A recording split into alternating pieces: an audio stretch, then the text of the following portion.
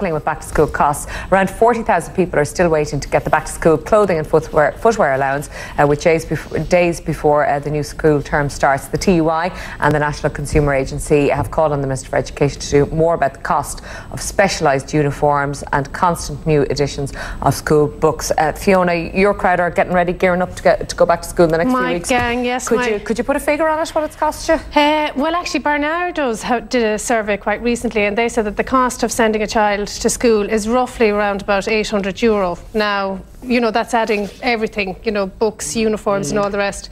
Now, as I've said here before, Ryan goes to Educate Together and Éireann is now starting in September, so they don't wear a uniform. So all of the... more expensive in the long run. Well, that's what I was just going to say. I know people are giving out about crests and you know, not being able to sew them onto different trousers or jackets that you can buy, you know, in Marks and Spencer's or whatever stores, rather than having to buy specific ones. But relatively speaking, I mean, I can't just buy one outfit for Ryan and Éireann and just keep washing it over the course of the next year, even though a lot of their school clothes come from Pennies and Tesco's and wherever else.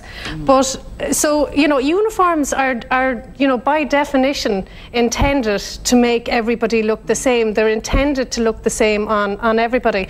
But you know, for me, relatively speaking, I think it's still relatively cheap as opposed to not having to wear a uniform. Now, I like the fact that they don't have to wear a uniform for different reasons, but for economic reasons, I think it's more difficult. I think it's more expensive. Well, we discussed this before, Mary. A lot of people got in contact with us and they